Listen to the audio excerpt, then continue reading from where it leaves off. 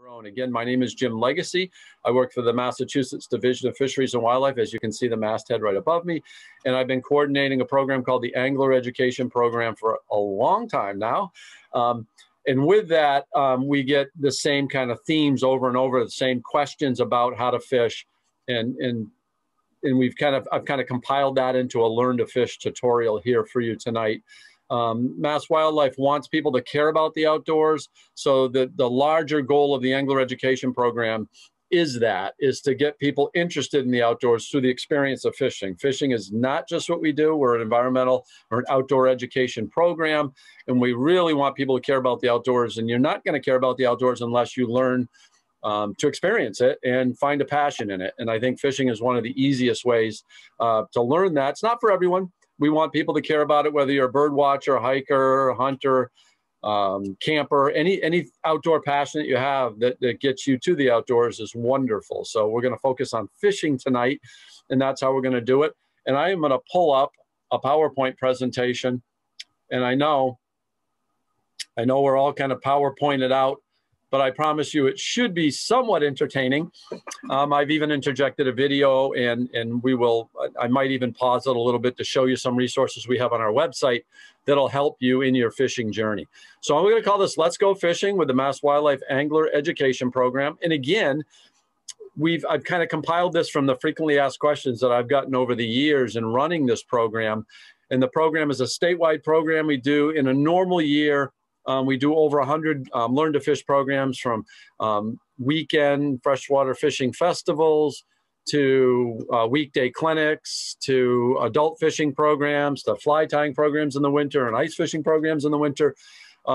We make available rod and reels to loan for groups. So if you're a group out there and you want to borrow some equipment to run a program, whether it's just a Learn to Fish program or a derby, we're all about that too. So we're all about fishing and getting folks outside, not just for kids. It's not just a kids program. It's a family and adult program as well.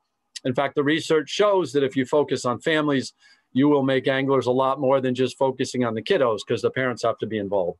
So with that, why don't we get started? If my cursor will move it forward here for me.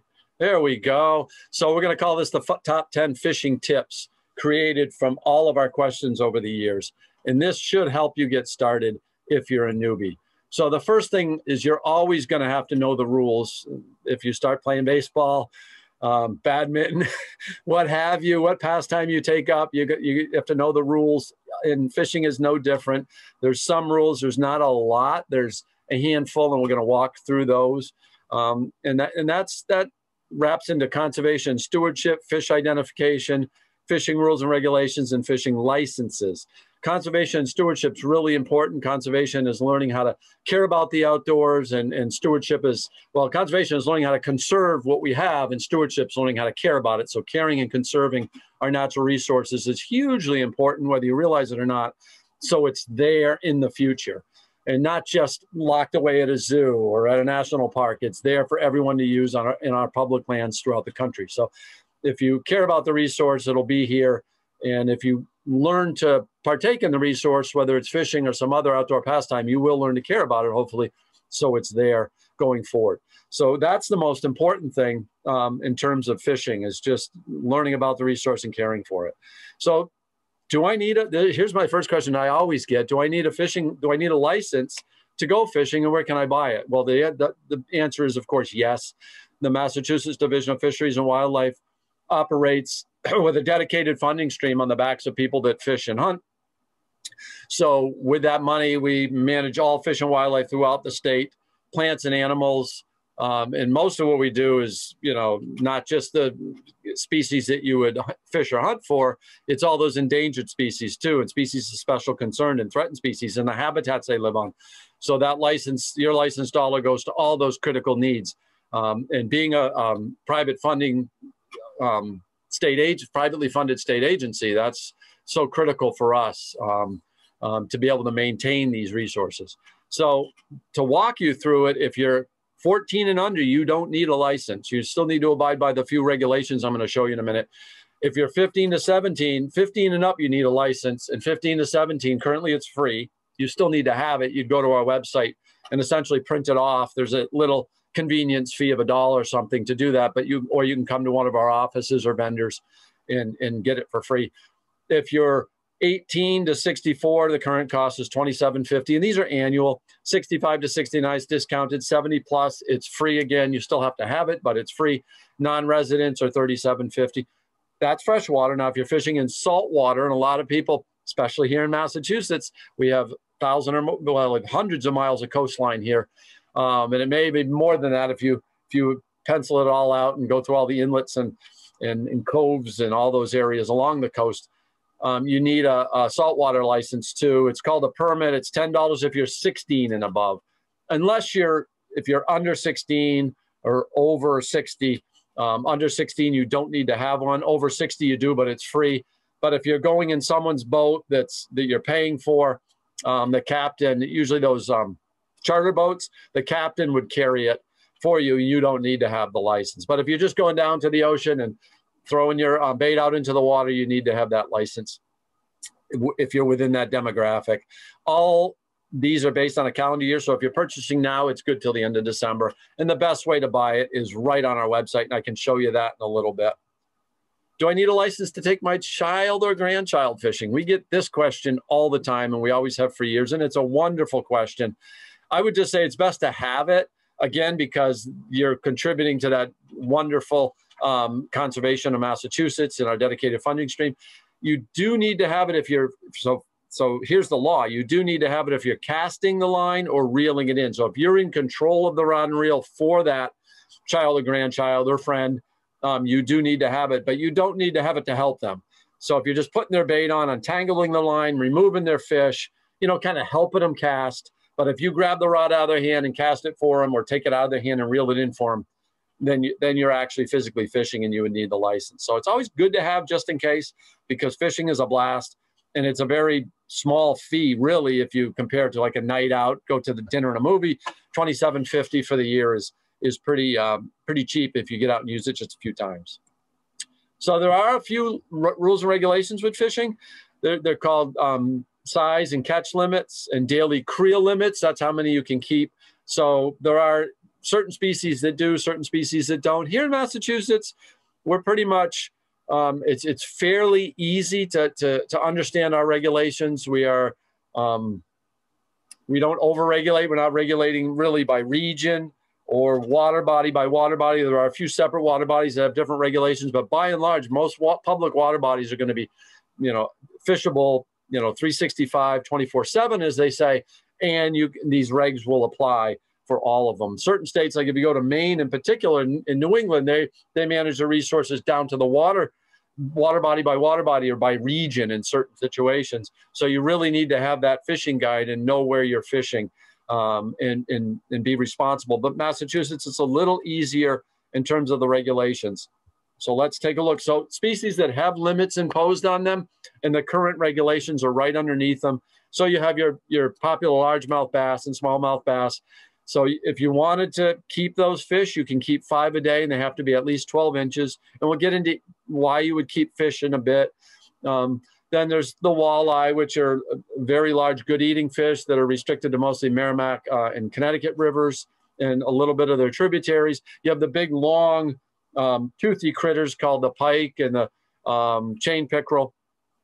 And those are very popular fish, and those regulations are right there too. And then the trout and the salmon are regulated. We keep and maintain a modern fish hatchery, 5 of them actually throughout the state, and we stock about 500,000 trout in the spring and another 50 or 60,000 in the fall. And a lot of it's a put and take fishery, so we put it out there and you hopefully go out and enjoy it.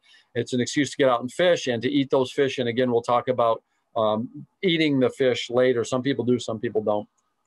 And then there's species that don't really have limits imposed, and the reasons being is they're a little bit lower on the food chain. They're in most cases, a lot more prolific, so there's not the real need to regulate them down to how many you can keep a day and minimum sizes. So currently, there's none on the species listed on the screen. It doesn't mean in the future that won't happen. So when you begin your fishing journey, you should always keep an annual copy of our fishing regulations.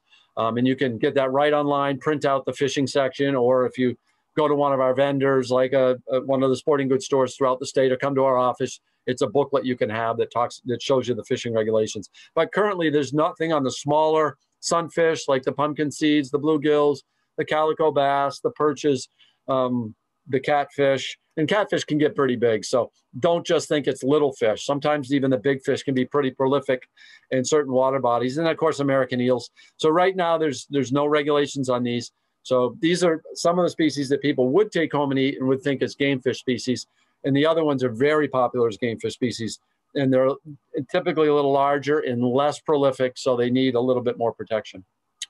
So can you catch a wild fish and bring it home and put it in your fish tank or private pond? This is an often asked question, and we get all the time, even through emails.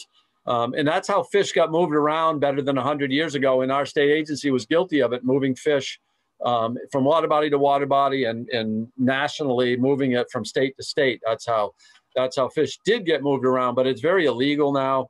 There's a lot of good reasons why you shouldn't do that.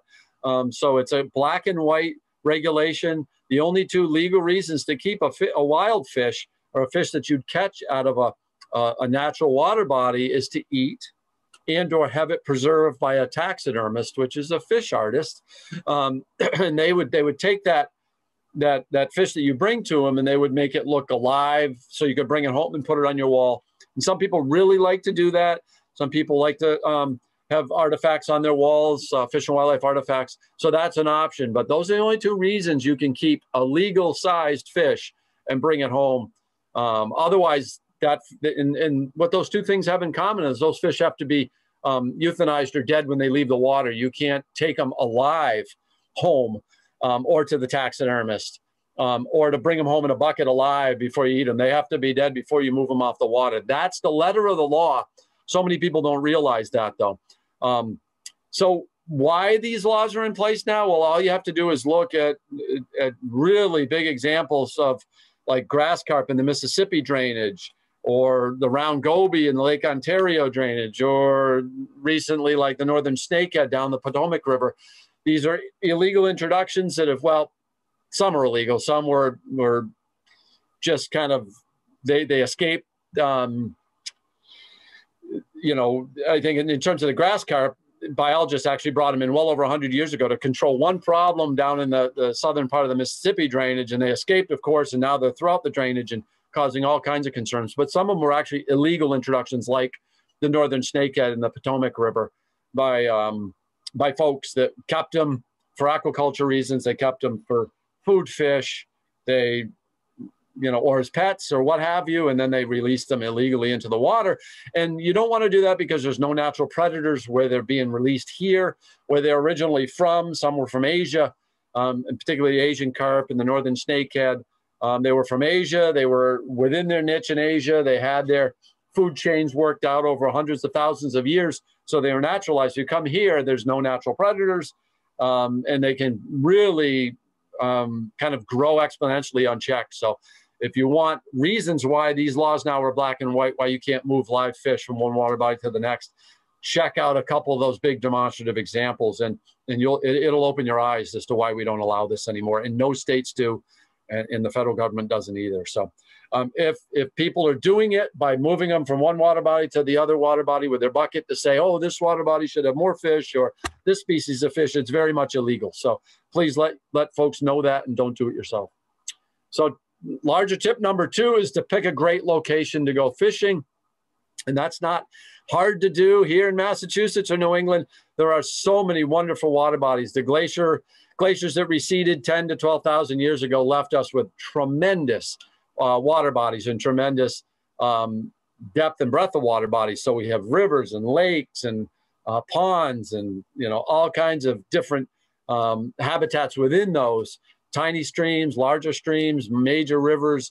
So we didn't happen to have a tremendous fishery after the glaciers receded, and that's why 100, 150 years ago, state agencies, especially in the Northeast, did start moving around fish. And that's a larger story. We don't allow it anymore, but that's why we have so many diverse species here in Massachusetts now and throughout New England. So pick a great location, pick one close to home. and that's not hard. So where are you allowed to fish? Well, there's, again, hundreds of fishable water bodies here in Mass, and many of them are overlooked. These tiny little ponds that you drive by on the way to work or school, you know, or you walk by and you think, oh my God, there can't be anything in it. Look at that little tiny thing. You would be so surprised, the fish that are in some of those little ponds. Take example of this little pond right here in Springfield. This is called Barney Pond in Forest Park. And we do events here occasionally when they allow us. And there is some tremendous, even big bass, pumpkin seed bluegills in that pond. And you wouldn't think so. You'd walk by it and go, oh my goodness, look at a weed-choked little pond in the summer. But it's a great little fishery, actually. So there's a lot of water bodies like that, from smaller ponds like the one you see here to big, large reservoirs, which are man-made water bodies, typically for drinking water supplies, which can be tremendous fisheries here. Just make sure that they are open to you. Don't assume, because there are some of the aforementioned water bodies that were created for drinking water supplies that might be closed or might be closed seasonally, that you don't want to make the mistake of fishing without knowing that. But most of them, and I'll show you a resource in a moment, that is going to be good for you if you want to find places near where you can fish. So if you go to our website, you're going to get a link after this. I typically get the emails from, and hopefully the Framingham Public Library will let me, and I'll send you the link to all of our fishing resources. And it was going to be just a little 2-minute walkthrough to show you, we have what we call a Go Fish Mass map. And it looks similar to this, only now this is dated. So now there's a bazillion more stars here. And these are all the water bodies around the state that are fishable. And it tells you what's in those water bodies, access to those water bodies, gives you directions to those water bodies. So if you're living in the Boston area and you want to know where to go fishing, like you're going to take a trip on the Cape or the Berkshires, you can just go to this website and go to our website and find that, or find local water bodies right around you. I always recommend that you fish close to home if you're new.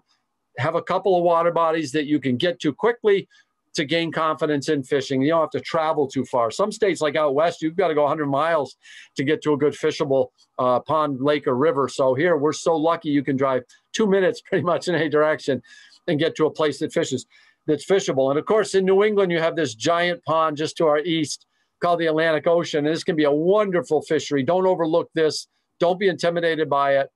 It doesn't take too much knowledge. It's a little more difficult than freshwater fishing, but saltwater fishing can be so rewarding, especially this time of year, from like mid to late May through early fall. It can be loaded with striped bass and bluefish and scup and flounder and all those good species that are really close to shore and a blast of fish, and they can be really big. So don't overlook that. And our sister agency, the Division of Marine Fisheries, has a lot of resources on how to fish the saltwater. I would just give you a hint. It's tide dependent.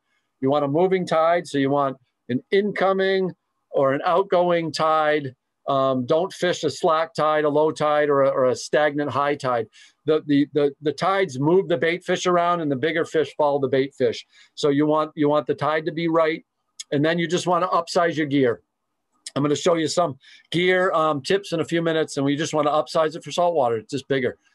So amazing amount of resources we have in Massachusetts for fishing. So finding fish, once you've gone to our website, picked a pond by you, or located a pond near you, you have to know where to find them within the water body, and you really want to just look for structure.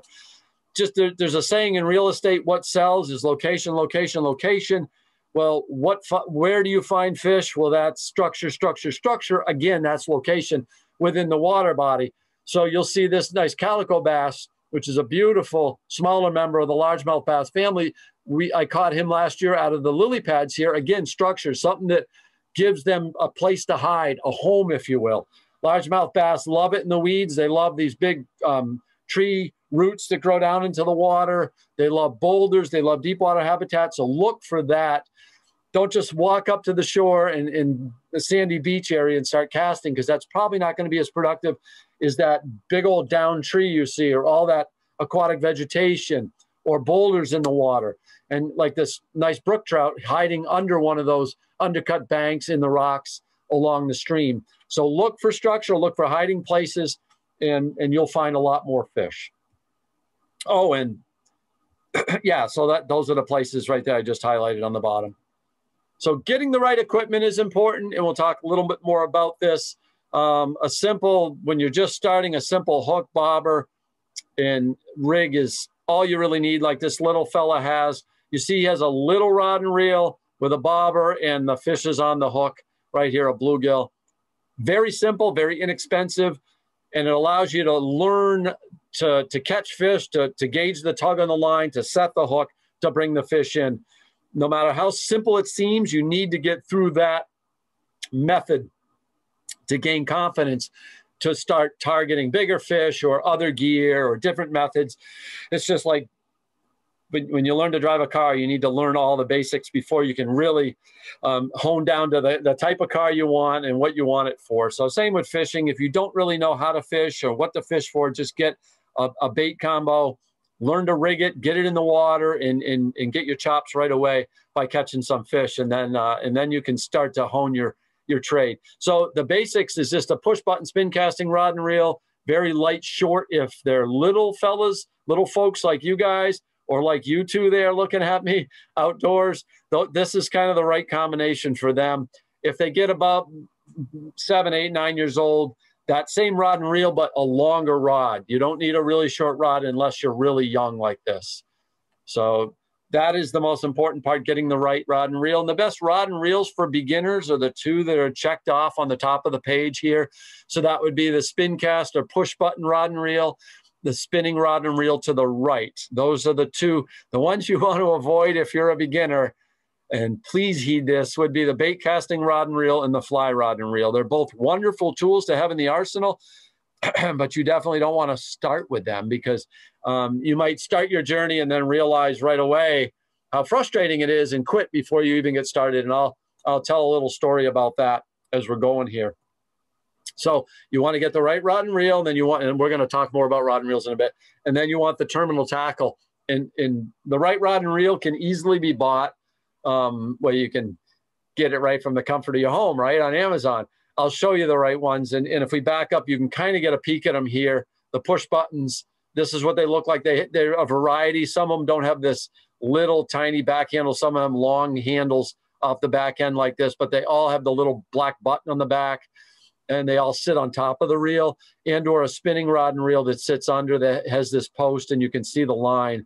Very distinct combinations to get. But again, Amazon, if you get it online, or obviously the big blue stores, Walmart, Dick's Sporting Goods, lots of small little bait and tackle shops still exist throughout the state. I would recommend going to them because not only can you get the rod and reel there, you can get tips on how to use it, and they'll even put the line on for you if it doesn't come loaded with line. And so and they don't cost much. I mean, these combinations are $20, $25, so you're not breaking the bank. And the littler ones, the ones that I showed you a picture of before with the little boy, are $10 to $15. So again, don't spend a lot of money when you're just starting. These can be quite a bit more money. The ones down here, the bait casting and the fly rod, those can be upwards of $500 to $1,000 for good ones. So you need something that goes on the end of that rod and reel, and that's called terminal. Terminal just mean the end of the rod and reel. So that's terminal tackle. And if you're just live bait fishing, you need a hook, obviously, to catch the fish.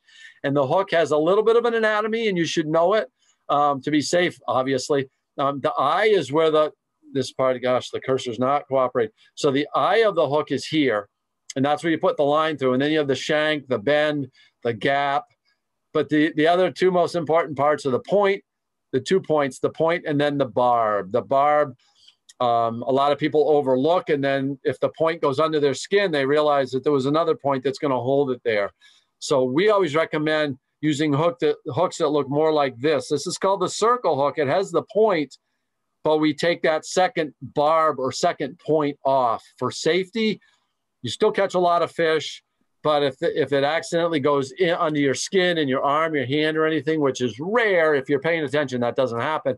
But sometimes a swinging hook will just go under your skin a little bit. It'll come right out. But if it has this barb here, that's meant to hold it in the fish's mouth, but consequently, it'll also hold it under your skin too. So we recommend, if you're a newbie, just take a pair of pliers and clip that barb off, or a little nail file, and just file it flat. You'll still catch a ton of fish. Keep a tight line. The hook will come right out of the fish's mouth, especially if you're catch and releasing the fish. And if the worst happens, you accidentally swing it and get it under your skin or your arm or your hand or something, it'll also come right out there too. It'll hurt. The point of the hook is honed very sharp so it can go in a fish's mouth quickly. But if there's no barb, it'll come right out. you put a little antiseptic on it and a Band-Aid, and you're off on your way. That has happened maybe 5 times in my 25 plus years of coordinating this program. So maybe I overstated a little bit, but I just want folks to, obviously the word of the day is to be safe when you're out there with any pursuit. But fishing, that's probably the biggest worry, is a swinging hook. So if you just control it, watch your back cast, watch your front cast, watch where it is at all times. And fishing is the original social distance activity. You should be 6 to 8, even 10 feet apart if you're out fishing. Just to have a little space for the hooks to swing around, and to have a little space when you're outside, which is nice. When you're experiencing the outdoors, you don't want to be right jammed up with people. So that's really the only worry. And the other little worry I'll show you after, but there really isn't too much. You can be pretty safe when you're out fishing in general. But the hook is the thing, so I'd recommend just clipping the barb off, especially if you're new. The other thing to put on, really the only other thing you need to put on, is a float. A bobber, they also call them. They're strike indicators, so they help you know if a fish is biting. So if your line is bouncing up and down, if the bobber's bouncing up and down in the water, which is just a little round ball attached a couple feet above your hook on the line, I'll show you it in a minute, that means a fish is biting and is tasting your bait, and or has convinced that the bait is good to eat and is going to go. Then you just start slowly reeling and set that hook and bring the fish in. So it's a really neat tool for beginners. If you don't have that on the line, you have to really watch your line closely to see if it moves, or the tip of your rod. So it's a neat little tool. Other than that, you don't need much else. You can put some weights on if you're fishing the bottom, or if there's a big wind in your face, you can put a little weight right underneath the bobber. You'll see some of these bobbers even have weights already on them, because it's the weight of what's on the line, your hook, your bobber, and your bait, and a little of your ability that gets that line shooting out into the water. So you need a little bit of weight. And if you have a steady wind in your face, you need a little more weight to get it out there. Swivels really only are important if you're using lures, and lures that really twist. They keep the twist out of your line, and they allow you to change lures quickly. And there's a neat little paradox in terms of hooks. I don't know why they ever came up with this, but the larger the hook, the smaller the number, and the smaller the hook, the larger the number, as you can see here. So this is kind of a real representation of just your standard J hook. But as you get smaller, the number gets bigger. And then as you get bigger, the number gets smaller, all the way down to 1 and then 0, and below 0, they call aught. So 2-aught, 3-aught, 4-aught. So it's a weird, so the standard hook for beginners is a number 6, 8, or a 10. J hook, I recommend, like I say, the circle hooks are better. You'll catch more fish. Better for you, better for the fish. But numbers, just remember number 6 or 8. Those are good for starters. So that's really all you need. You get your gear, and then I would recommend practicing at home before you go out, especially the young ones. Put a bucket or a hula hoop in the backyard. Put a clothespin or just the bobber, or you can buy these little casting plugs in the shapes of fish that you can cast out into the yard. And play a game, so you know how to cast before you go to the water. So learning to cast, we're going to focus on the 2 kind of rod and reels that I recommended, the push button and the spinning. Here I'm showing you the correct way and the incorrect way to hold it, and I'll show you it in the video too. So the correct way here is with the reel sitting on top of the rod. The incorrect way is underneath on this one, where you're actually pushing it with your finger and not your thumb is what you want to be pushing it with. So you can kind of see it here.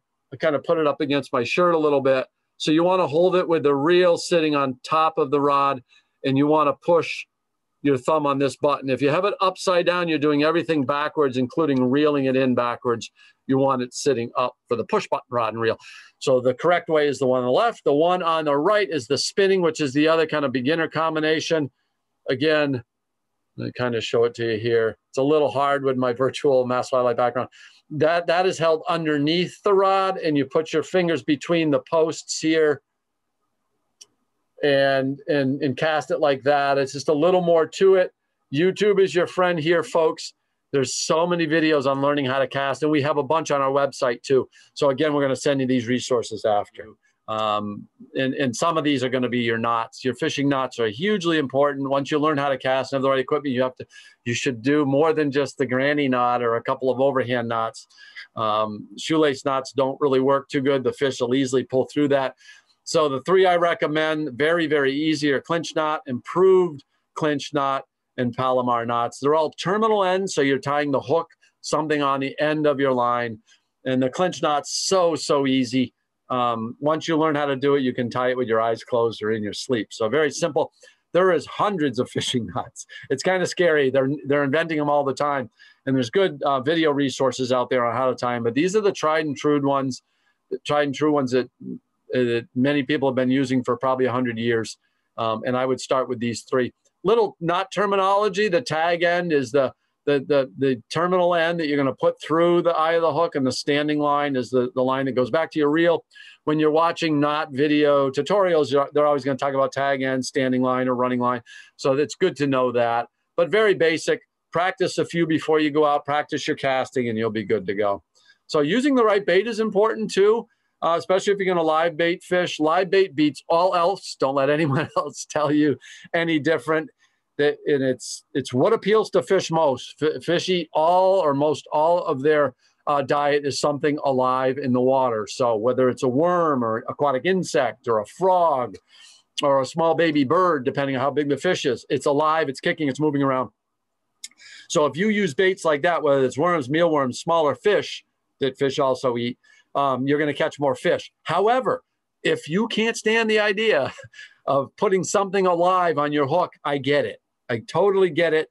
Don't let it stop you from fishing. So small little dense food items like chicken, cheese, hot dogs, chicken cooked or uncooked work fairly well. They'll still catch fish. But just keep in mind, they don't stay on the hook as well as live bait. So if you cast really hard, a lot of times it'll fly off. That's why the hot dog with a thick skin will hold on to your hook a little more, or a dense, like a cheese stick, sliced up and thrown on the hook. Piece of corn will stay on pretty good. So don't let live bait stop you from fishing. If you don't like to put it on, go with food items. They even make engineered baits in little jars that you can use, like little marshmallows that you could put on, or salmon eggs that you can put on. And of course, there's lures. I just caution people against using lures initially, because they catch more anglers, more people that want to fish than they catch fish. They're designed, tackle companies want to sell them to you, so a lot of them aren't so tried and true and don't work as good as the others. So if you're really interested in lure fishing, it's a great way to catch fish. Once you learn how, just Google like top 10 lures for bass or top 10 lures for trout. So have some idea before you go into that store and stare blankly at that huge lure board in front of you, saying, oh my God, that looks awesome, that looks awesome, that looks awesome. Well, they all look awesome to us, but we're not the fish eating them, or choosing to bite them. So research first what catches what, and then go buy those select few, because they're not cheap. They're $5 or $6 each generally. So know before you go and do a little research, and you can catch fish with lures. So no reason not to fish if you don't like to put live bait on. We'll get back to live bait for people that aren't worried about it. The three big ones are mealworms here, which are my personal favorites, earthworms, whether it's smaller garden worms or night crawlers, and of course fish. And usually it's a golden shiner you get in a bait and tackle shop, or you collect yourself in a pond or lake before you go out, or river. And those are the big three. Like I say, my personal favorite is the mealworm. Little known fact about all worms in North America, they were not here until the Europeans brought them here.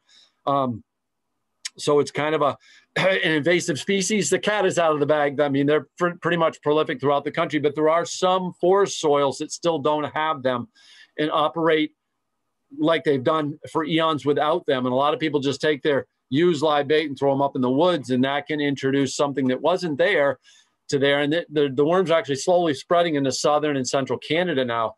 And again, they weren't here. People think, oh, they're so natural and so great for the soil. Well, they are once they get in, and they've been here for 100 years. They're great in the compost pile, and they're great in some of your gardens, but they do some damage to forest soils. So that is why I prefer the old ubiquitous mealworm. They call it a mealworm because a lot of times when you buy flour or cornmeal, the eggs were already in there. You didn't even see them. You didn't know they were in there. They're kind of smaller than a grain of flour.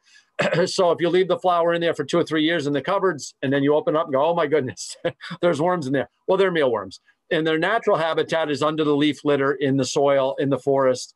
And they hatch out into these little nondescript darkling beetles. And they go through kind of a long larval stage, and that's the stage you use for fishing. And you can buy them at pet stores, you can buy them online, bait and tackle shops, even stores like Walmart and Bass Pro and in the smaller bait and tackle shops carry them. And other larvae too, but the mealworm is the one I always go to. Easy to keep alive, keep them refrigerated. They'll last for months in this stage. They don't need much to eat. So that's my personal favorite. If you want to catch bigger fish and particularly largemouth bass and big trout, you graduate to that.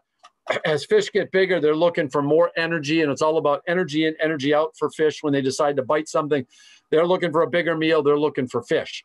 So bigger fish will eat smaller fish. So you put a fish on the hook, let it go out under your bobber, and hold on. A lot of times, the smaller fish can't take that golden shiner, so the bigger fish can and will come up and grab it. So don't always assume. You can catch a lot of big fish with mealworms and night crawlers and worms as well, though. So simple live bait rig. I'll show it with a worm. I'd put them on like this, sew them on and break them off. If they're too big, if they look like this, the fish are going to come up and grab this part and not get the hook and leave you what they call short striked. So they'll miss the hook and grab most of your bait and pull the worm off. So it's best to kind of sew them on like this or break them into pieces. But just to show you what it looks like, here's your rod laying on the shore, right on the end, right below the terminal eye of the rod is your bobber. And then if you want to put a weight on, put it right under the bobber. And then 2 or 3 feet of line will wind down to your hook, hopefully a circle hook, a barbless circle hook, and then you'll put your bait on here and have at it. And that's a wonderful way to catch fish. Next tip is to bring the right accessories, folks. You need to accessorize. Fishing is no different than other pastimes. You can go crazy, wild, and spend hundreds of dollars, but there are some very basic ones you really need beyond the rod and reel and your bait. And the accessories that you should really have to focus on here are going to be polarized sunglasses. And none of these are expensive. These are cheap. Usually you can get them for about 10 bucks. They protect your eyes from swinging hooks. Number one, be safe, right? They protect your eyes from solar glare off the water and direct solar glare, which can be damaging to your eyes. And they allow you to see in the water column, and they cuts the glare down and you can see fish way better with a pair of polarized sunglasses. So everyone should have those if you're fishing, whether you're kiddos or adults. A pair of clippers, whether toenail, fingernail clippers to clip your line if you're tying hooks on or changing your lures up. And of course, some way to get a hook out of a fish's mouth. A lot of times it's easy. It's right on the edge of their lip and you pull it off. But other times it's a little deeper down in their throat or near their esophagus. So you go in with a pair of needle nose pliers or forceps. And these can be cheapos you get at the hardware store for a couple bucks, or you can get the elaborate fancy dancy ones that cost like $10, but none of them are very expensive. I like the forceps because they're long and skinny and they have a locking mechanism allowing you to get a good grip.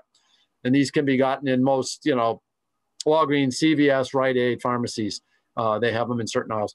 PFDs, life jackets, critical if you're fishing out of a watercraft. You should always have it on no matter what time of year. It is the law if you're fishing in a kayak or canoe from September 15th to May 15th, and that's because of hypothermia. The hypothermia threat, if you fall in and you don't have a life jacket on, that cold water can get to you really quick and shut your body down and make it more difficult to get to shore. Whether if you had the life jacket on, you're staying afloat, you can get to shore a lot quicker.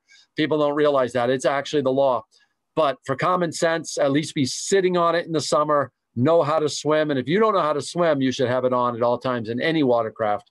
And of course, we all know sunscreen and insect repellent. Insect repellent, especially in the summer, dawn and dust mosquitoes with Triple E and West Nile being more and more prevalent, always a good idea to have on. Target the right fish, folks. And for you folks, if you're new or coming back to the sport, I'd say anything that bites. I kind of already made that point before. Panfish in particular are plentiful, easy to catch, less technique involved, and available all summer long into the early fall. They're really active, they're reproducing, they're eating a lot, so they're fun to catch inshore this time of year. Popular sunfish are bluegill, calico bass, or black crappie, pumpkin seed. Bigger cousins, the largemouth bass and the smallmouth bass, are actually sunfish. Yes, related to these smaller ones. They're just bigger. They don't necessarily have to be big. Some of them are only 5, 6, 7 inches long if they're a year or two old, all the way up to 25 inches long if they're 10 plus years old and 5 or 6 or 7 pounds. So they can get really big and they can be a blast to catch in the spring, summer, and fall. A few tips. I would always start in lakes and ponds.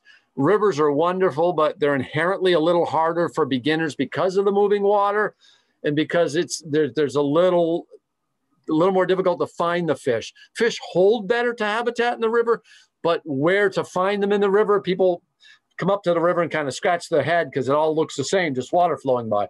So it's a little more hard. Where in a lake or pond, you can see the downed trees, you can see the aquatic vegetation. If you have a map, you can see the deeper water habitat, which always holds fish, particularly in the warm summer months. So it's a little more intuitive in standing water environments, plus you're not worrying about water flowing and tangled lines as much. So I would recommend starting in still water environments, that's lakes, ponds, and reservoirs, and start in the summer months. Over the late fall or early spring when the water's super cold, the fish are going to be less active. What to do after the catch? So always important to know how to handle safe handling of the fish, removing the hook, best practices for catch and release and catch and keep, folks. So a quick little external anatomy. Fish are a lot like people. Yes, that's right. They are vertebrate animals, just like us. They're adapted to living in the water, which we aren't. We're adapted to living on the land, which they aren't, but we share so many similarities, including our 5 senses.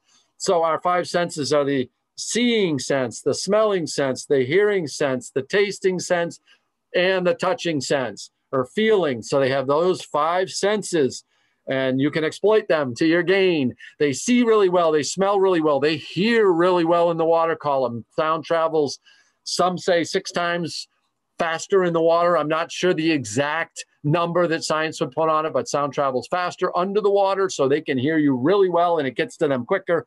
So be wary of that, particularly in areas that you don't fish a lot, on streams and rivers. You should walk up a little quieter to the bank, otherwise they feel and hear that footfall. They can hear you talking really well. They smell really well. They use their upper jaw. They have little openings called nares. So a lot of times when you put that live bait or food in the water, give them a little time to smell that, get it through the water column. They're smelling it, then they're coming and they're attracted to it. They see really well, but they don't have eyelids like we do. They can't close their eyes and get out of the sun. So when it's really sunny, they're in shade lines. They're under some structure or deeper water or in the shade. It gives them a little protection. They all have fins. Those are the arms and legs of the fish. Some species have very sharp, pointy fins like this smallmouth bass. Be aware of that when you're handling the fish. I'll talk about that in a minute. They all have gills, which allow the fish to breathe. Those are the fish's lungs. Fish breathe the same element, which is what, folks? We know it is oxygen, right?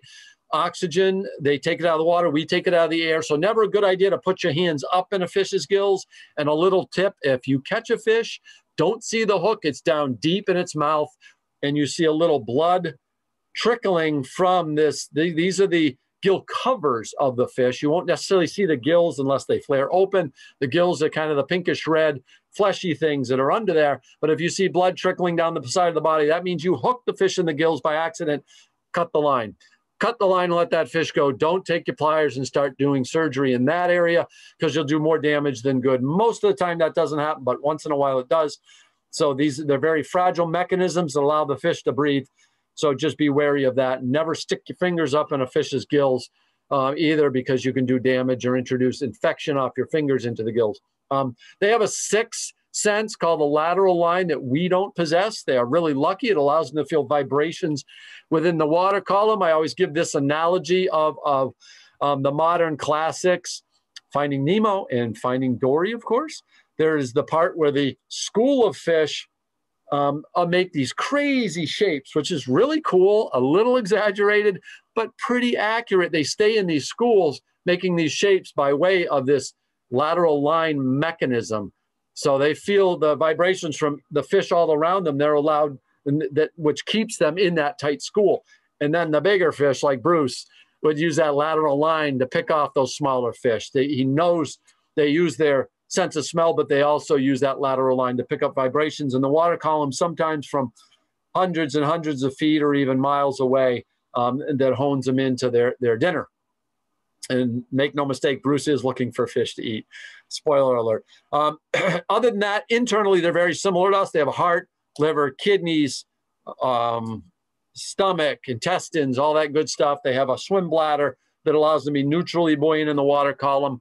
So if they're coming up in the water column, there's like a balloon that inflates inside their body. It allows them to be a little more buoyant. They go down deeper, gas or air is exchanged out of that and allows them to sink a little bit better. So very cool critters.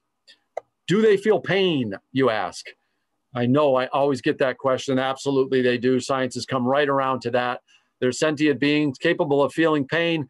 Whether it's on the same level as people, science may never know that, but they do have nerve endings extending to many parts of their body. So yes, they feel pain. So if you care about the fish, you catch and release, getting them back into the water quickly and unharmed is important. So this is a picture of me handling a fish with spiny dorsal fins and pelvic and pectoral fins. You can see the little spines still sticking out of the back fin here. The anal fin, but they have spines here and they have spines on the dorsal fin as well. So if you just run your hands from the head back, you'll lay these fins flat and they can't raise them up. So they can't get you. And then you can get the hook out. When you first take it out of the water, it's going to be swinging around like crazy and flaring up those fins to try and get you with their spines. But once you just let it settle down, then approach it from the face back, they're harmless and you can just remove the hook. Certain species of fish, like the trout, like pickerel, do not have these spiny fins, so you handle them a little differently. Incidentally, trout don't like to be handled much at all on the scale of 1 to 10 in terms of toughness being 10 and 1 being kind of really wimpy and can't stand being handled. I'd say the trout are more on the 1 to 2 or 3. Whereas like bass and sunfish and especially catfish are more on the 10 side. They can handle, they can take being handled a little more and they're a little tougher in terms of it. After the catch, is it safe to eat the fish? Here's the deal on that, folks. So it's a yes and no. So it's a maybe, right? So fish are high in omega-3 fatty acids and could be and should be part of a healthy diet. However, and there's always a however, there is a statewide advisory for pregnant women, nursing mothers, and children under the age of 12 to not eat freshwater wild fish except our stock trout, which we raise to adult size quickly over a year to a year and a half and put out at a clean environment and put into the environment. So if you like to eat fish, trout are delicious, and we put them out there for that express purpose to have fun and to take home and eat. If you're in that demographic, and what that demographic, all of those, the nursing mothers, the pregnant women, and the younger folks have in common is developing, whether it's fetus or a young person developing. You don't want to have a lot of mercury in your system because this could hinder your development. If you get old like me, making a meal out of a fish is a healthy thing to do. I would still caution people not to eat the ginormous ones because mercury is something that bioaccumulates into a fish's flesh, and that happens over time. So if you eat the younger fish that are just over legal size, so if we're talking about a largemouth bass, it'd be a 12 or 13-inch fish that's 3 or 4 years old, that's probably going to be a lot better to eat. When you're my age or someone out of that demographic, then it's going to be to eat that 25-inch long, 6-pound largemouth that's 15 years old. So just keep that in mind. For the ultimate on this, consult the Massachusetts Department of Public Health and their website, their sister agency. They have a fish advisory list right on their website. You can go to the website and just Google it and boom, it'll come up, and there's a whole listing, water body by water body. There's other things besides mercury, but mercury is that statewide advisory. So last but not least, we want folks to be responsible and ethical when you're out fishing. Please, please, please start from a young age, respecting the outdoors. Always leave the area better than you found it. Don't leave your litter out there. Respect other people's privacy and space. Again, fishing is the original social distance activity. Spread out. Be careful about other people's space. Always practice safe fishing. Watch your hooks swinging around. Possess a valid fishing license if you're 15 years of age and older. Know and understand the regulations. Again, you can get them right on our website, and we'll probably send you the link to that.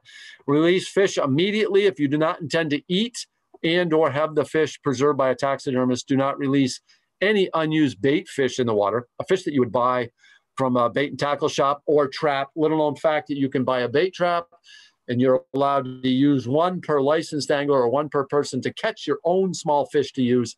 And you would just bait it with bread, dog food or cat food. They're little conical traps or even rectangle traps. Put it down in a pond or lake, or a stream or rivers coming into a pond or lake. Check it every day, and you can scoop out the most of the time it's golden shiners or other legal bait fish. That's listed in our rules and regulations as well. But you can't take those fish and move them from one water body to the other. So just know that as well. And it's not a bad idea to report people that are breaking the law. Don't ever confront them, but if you can get some information, and call the Massachusetts Environmental Police. If you see people filling their bucket with all kinds of fish, and even, you know, fish that have regulations on, like trout and bass, and no matter what size, they're just taking them all. Not a bad idea to let folks know that. Or they're trashing the place, leaving all kinds of litter they pull up with their vehicle and dump. Not a bad idea to get a license plate and just call your local PD or environmental police. But don't ever confront anyone that's doing such things. So with that, the worst kind of litter is absolutely fishing line, folks. Fishing line is a wonderful tool to get your bait in the water and to catch fish, but it's also plastic and it doesn't break down so easy, and people tend to leave it in the environment, which is so sad. Two examples right here. There's peregrine falcon, which is a species in Massachusetts that's not doing so good. It's either endangered, threatened, or special concern. I forget the exact designation at the moment, but there's limited numbers of them, so we're always watching them. And this happens to be a chick. The mother thought that fishing line would be a great way to weave her nest, and it probably is. It's a great line that you could weave very easily. The mother found it on the ground, picked it up, put it in the nest, but the chick got caught up in it and tangled up and died, sadly. This robin was having a great day. This was at Indian Lake in Worcester, flying along the shore looking for something to eat, and got tangled up in fishing line and accidentally hung itself. One of our volunteer instructors took this picture a few years ago. Fortunately, it didn't die in vain. I use it in all of my education programs to show what not to leave behind. So this is what you typically see. Big old ball of fishing line that people leave behind. I don't, for the life of me, know why you would do that. Except that maybe it's an innocent thing. You're so anxious to get back in fish, and you clipped your line, and then you started fishing again, and you forgot it, didn't put it in your pocket correctly or your tackle box. But please don't do that. Take the fishing line out with you. So with that, I'll say have fun, keep going, and keep learning in your fishing journey. Hopefully it is just the beginning for you, and it gets you outside, and no healthier way to be than outside doing something. And fishing is just a wonderful activity to do. So thank you all. And if there's any questions, comments, or concerns, I'm here for you. Have you ever heard of an alligator gar? Because I've never heard of it. An alligator garfish? Absolutely. Yeah, I've never heard of that. They're a huge fish that live in the Mississippi drainage, alligator gars. You bet. We don't have them here in New England, and hopefully we never will, because that would be one big, huge predator that we'd have to contend with. But if you want to catch alligator gar, you can go out in the certain states out along the Mississippi River and catch them. Yes. Good question, Gus. We have big fish too, though. We have pickerel and pike, which can be 3 and even 4 feet long, which could look a lot like an alligator gar, but are not, but are also very big species and are fun to catch. I have a question for you, Jim. And sure, Laura. It's not really fishing. It is and it isn't. It's about, I mentioned in the beginning, I'm from the West Coast. And so, of course, we have those big salmon, and they do the massive migration all around. Yep. So we have lots of locks, which is where you lock part of it down, and it fills with water, and it lets the fish go through. And so it's kind of like an elevator, a water elevator for fish. Yep. And I was out hiking just around Lake Contituate, right around here in Framingham. And my husband and I stumbled across these massive fish that my sister said they were probably carp. They were at least 3 feet long. You got it. They were carp. They're huge. And we were like, look at all the fish. And it was in the Contituate Dam part. Yeah. And they were jumping up, and I didn't know, are there locks around? What does fish migration look like around here?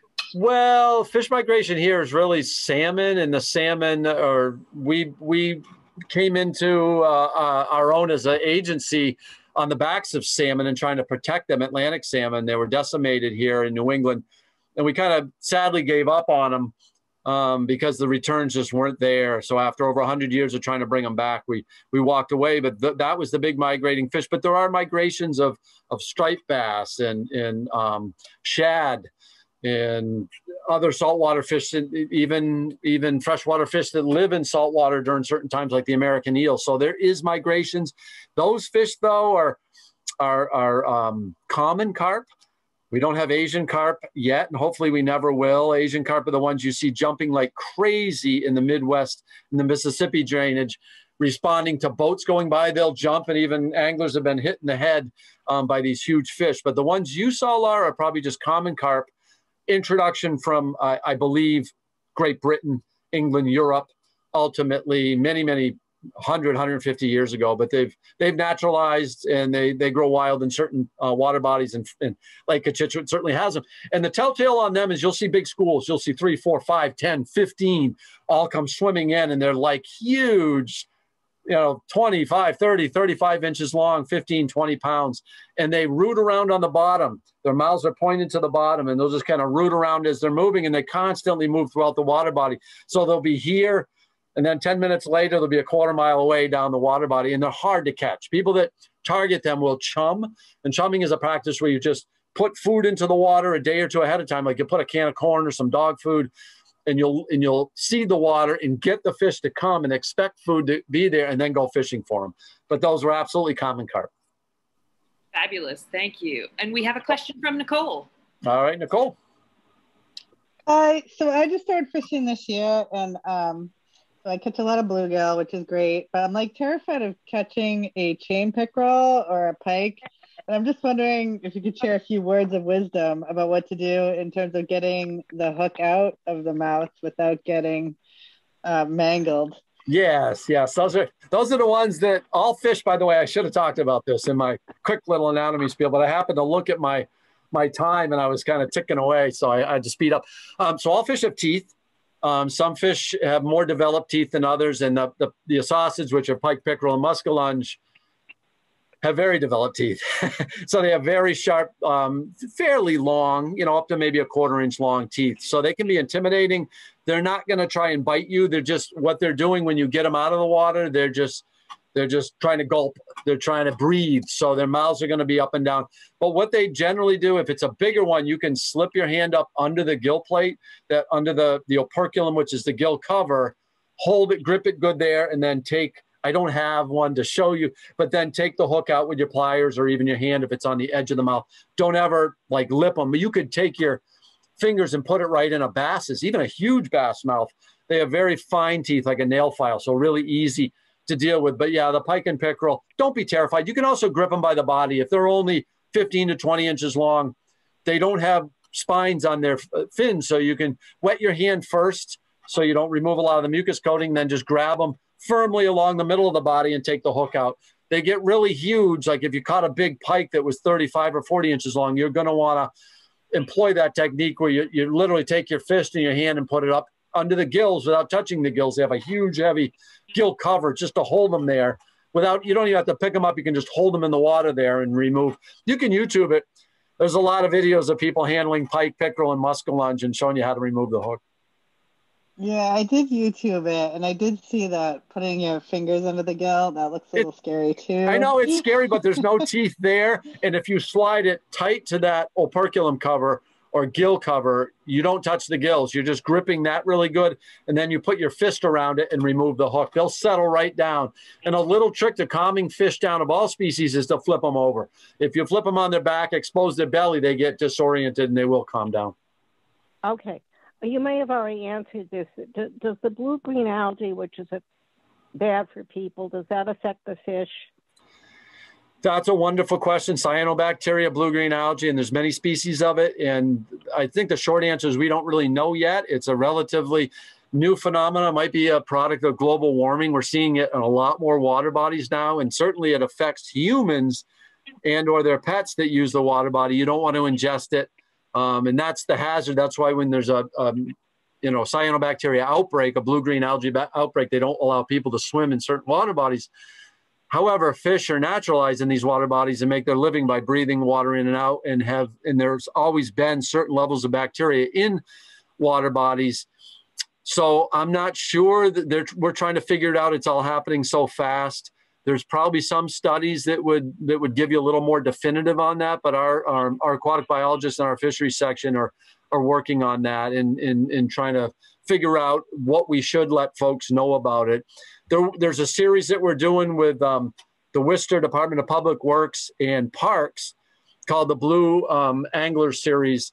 And if you go to that, just Google that, or just Google Worcester Department of Public Works and Parks, you can find it.